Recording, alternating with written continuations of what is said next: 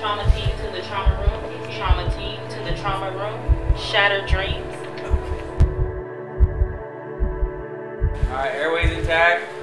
Let's go ahead and get her on the monitor.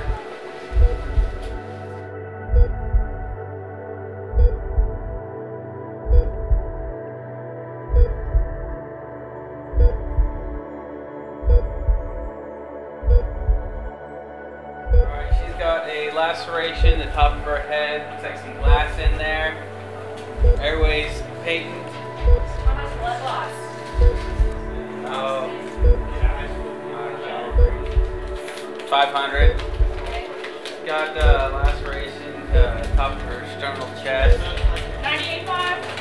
Like an open wound to her left wrist. She's going to need to go to the operating room for her leg, and because her blood pressure is so low, she's very pale and looks like her life might be in peril here. So we're going to go ahead and intubate her. So can we call respiratory, please? And we're going to go ahead and put her on the ventilator.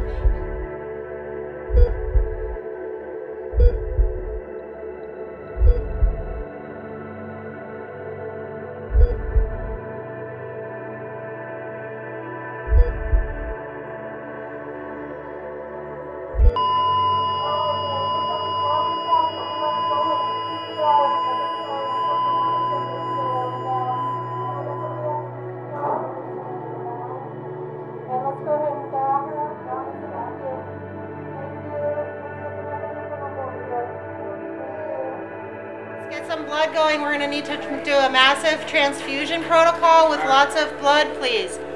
Blood's ready. I'm going to check a pulse. Hold CPR. Okay, I have no pulse. No pulse on the monitor. I see no cardiac activity. Let's continue CPR. So at this point, we're assuming that she's bleeding out from her multiple traumatic injuries, and she also has a penetrating wound to her head. It looks like some glass sticking straight into her brain here. So we're going to go ahead and continue CPR.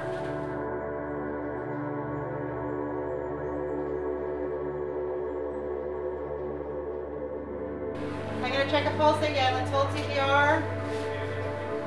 It's been 3 minutes since I've been doing it anymore. I think we're going to, we still have no pulse, and this is traumatic arrest, so we're going to go ahead and call it, and I'm going to pronounce the patient dead here in our trauma bay at 10:30 on our trauma bay clock.